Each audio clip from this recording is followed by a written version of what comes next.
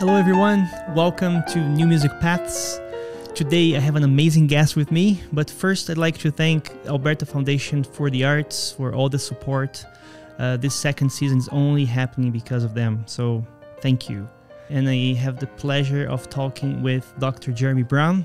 He is an award-winning saxophonist, conductor, author, composer, and he's the professor at the University of Calgary. So, Jeremy, one thing that I really admire about you is that you navigate both jazz and the classical world. So, first question is, which one came first when you're learning your saxophone? And also, how exploring both worlds shaped you as a musician?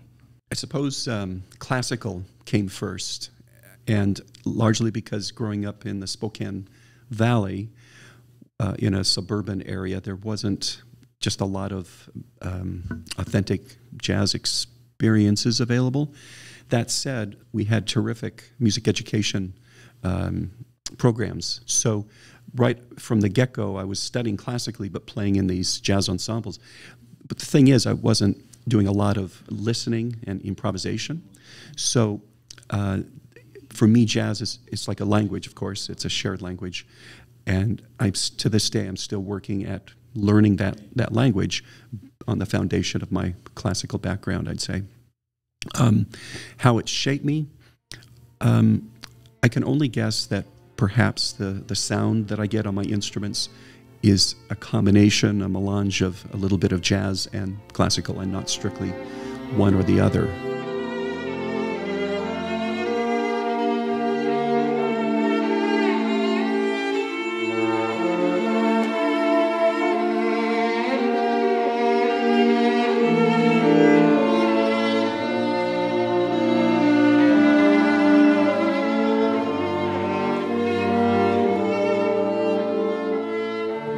Whether you're playing classical or jazz, like you have this influence from each other all the time in your performances. Yeah, right? I think it opens up the freedom of expression that I feel when I'm playing, even say the Scaramouche of Mio or the William Albright Sonata. I think to myself, okay, this is a great kind of not strict, but a classical approach. But if I were doing this coming from my jazz corner, how might I look at it differently? So, and I might not, but at other times I think it does influence how I might phrase something or taper off the end of a note or attack it. Mm-hmm. So yeah, it's a consideration all the time. Well, when you're focusing on details, right? I think classical take you a lot of that road of really pay attention to some details. And, and jazz too, to be honest, it's hard now to say, jazz and classical, exactly because of musicians like you, right? Because I had professors back in Brazil even that were also navigating both worlds, and they were jazz players, and they are really paying attention to details and all the sort of thing. So it's kind of becoming this complete musician that music and not necessarily one or the other, like you have to choose. Because yeah, I encourage my students, and I hope they ultimately find that it's useful to them in their careers to stay open to the world of music, not just classical, but jazz and free improvisation and world musics, and just be interested in and keen to pop music as well.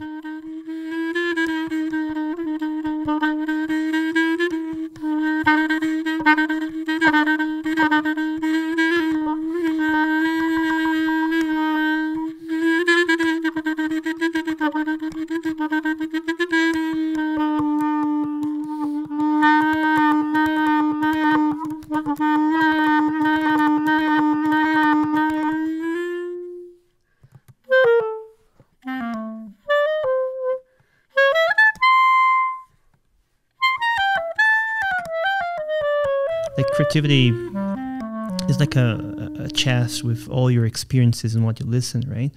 I find when I compose, every time I compose, because I listen to so many new things already, I'm a different person already. Like everything if I listen to some Chinese music or some Malaysia, and that start getting into your chest of creativity and all your experiences, and that start reflecting how you play, how you compose. And that's right. I think the last 20, 25 years of my career, I've been very enthusiastic about improvisation, and not just jazz improvisation, but free improvisation, so non-referential, which I find to be extremely liberating, because there is no kind of there is a shared vocabulary, but it's pretty much what you want to say as a musician, and the sounds that you make, and how you create some shape and phrasing to the sounds that you're making. So I've been very enthusiastic about that the last few years, and especially working with Joe Morris in Boston on some projects. So that's kept me fresh. Mm-hmm. In fact, you guys just recorded an album, right? Yep. Called Magnitudes, and you'll be releasing that next year? That's right, yeah, on a Polish record label. And I think we did 8 or 9 tracks on clarinet, saxophone, flute, slide flute, and then he's a fabulous guitarist. And so it was all free improv, and just the two of us on these varied combinations of instruments. We basically just sat down and looked at each other and said, who goes first? Yeah, I love doing that too. Yeah, because you start like trying to find coherence and creating, ideas become gestures that becomes phrases and become. It's so, and nothing of that existed a few minutes ago. That's right, and it's very expressive to you. Like, you understand what you're trying to say. I think it's challenging for listeners to decipher what it is. What's he saying? What does this mean? But there is an emotional impact, I think, once you make the effort to try to understand what the artists are doing.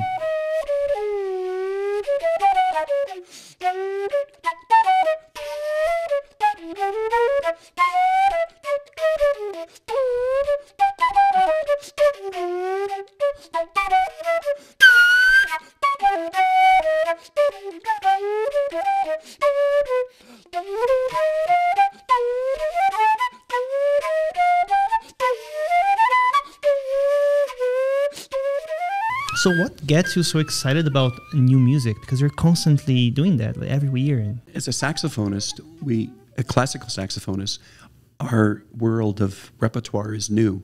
I mean, the instrument was invented in about 1840, and so it came late into the game. So saxophonists are always looking for, interesting, good new music, because we just don't have a body of repertoire that goes back hundreds of years.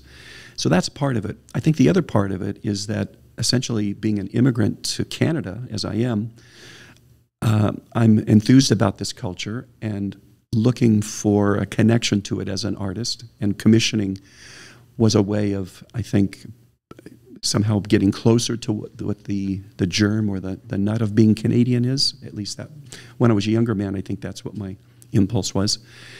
And as time has gone on, it was also a way of course, supporting a culture and a network of young composers, many of them former students, friends, colleagues, and creating something that I think there's a need for, and something that I thought I could be helpful in doing.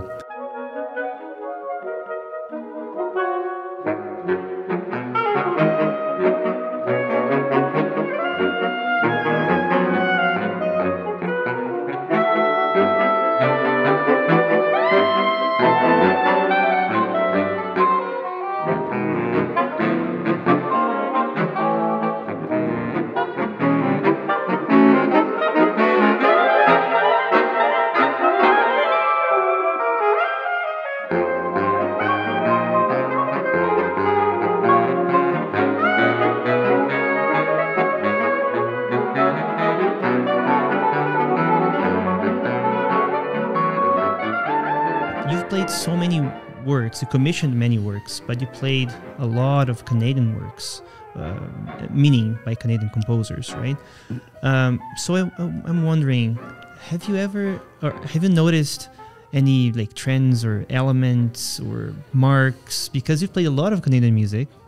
Canadian music, to my ears anyway, there's maybe not quite such an identifiable strain. Again, I run the risk of offending composers, but Canadian composers. But one thing that I have found in all the works that I've commissioned and played is that they're just also different. But they're also approachable. And that would be maybe a second thing I would say, is that they're not necessarily esoteric for being esoteric or unapproachable. There's a certain kind of friendliness to the piece that invites you to want to play it and to learn it. And I found that other musics of other cultures, a little less so, a little less, not so interested in playing this kind of piece. Is it really worth learning this? Canadian pieces, I think, are a little bit more friendly.